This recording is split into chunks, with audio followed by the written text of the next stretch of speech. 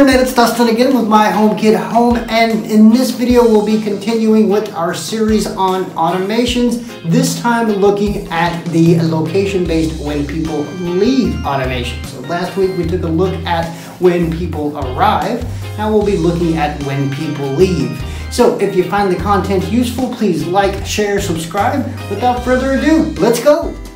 So from the automations tab, we'll tap the plus button on the top right.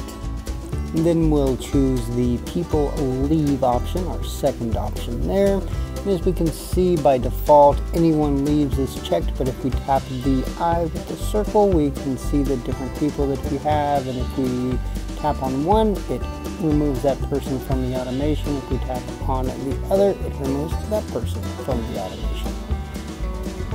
And if we tap on the last person leaves, we basically get the same options if we tap the eye with the circle.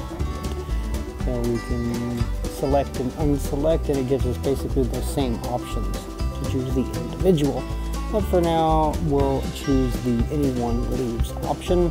Now, looking at our location settings, of course we can choose the home, but alternatively we can choose the location.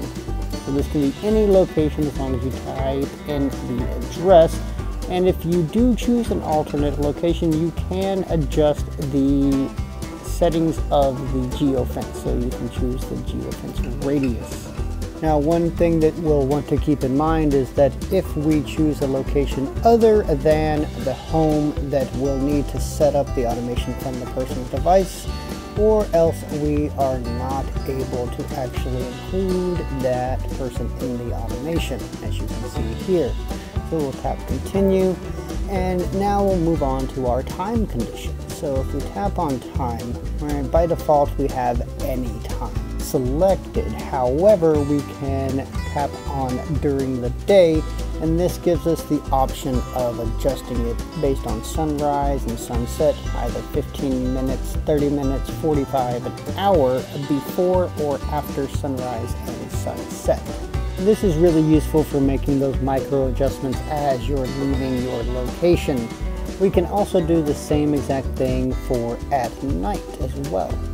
Now, if you're more inclined to set a specific window for when you'd like this automation to happen, we can choose specific times and choose whatever time window we would like that to occur during. But for now, we'll go ahead and choose any time, and tapping next, we come to our scene and accessory selection. Now we can choose one scene, or we can choose multiple scenes if that's something that we'd like to do, which is a nice little feature. And we can also choose a combination of a scene and accessories as well. So if we scroll down to the bottom, we can choose one or more accessories, or we can unchoose them. And for now, we'll just go ahead and leave it with the leave home scene there. And as we can see, here is our finalized automation. When anyone leaves home at any time, the leave home scene will be triggered. Now, we can test this automation if we would like, but doing so will only run the scene or accessories that we've selected. What we'll need to do to really test it is to, well, leave the location, check our phone to see if our scene has in fact run.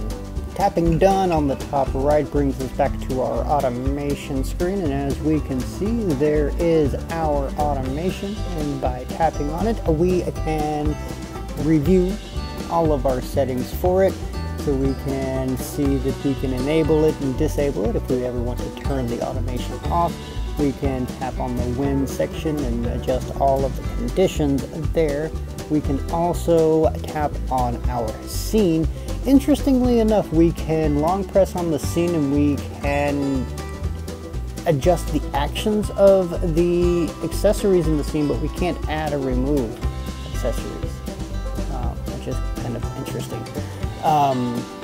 So if we tap done, we'll go ahead and go back and we can test the automation again, or we can select accessories and scenes that we would maybe want to add to the automation in the future. And as always, we can delete the automation if we would like. This one I actually want to keep, so we won't do anything there. So we'll tap done, it gets sent to the cloud, and we're good to go. Alternatively, you can swipe left and remove an automation as well if you want to get rid of one quickly. So just like the when people arrive automations, when people leave automations are really useful as well. So for example, when both my wife and I leave the house knows that we're not there, so it locks the door, it turns off the lights, and we can know when we go out that the house is safe. We don't have to worry about whether or not the garage door is closed, or we don't have to worry about whether or not the door is locked. It happens automatically. Automations, right?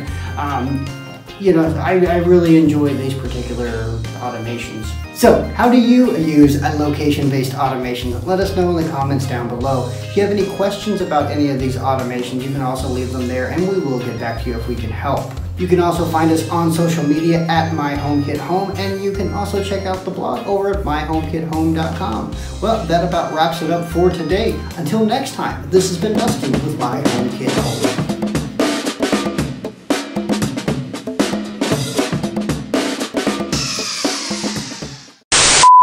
This has been Dustin with My HomeKit Home.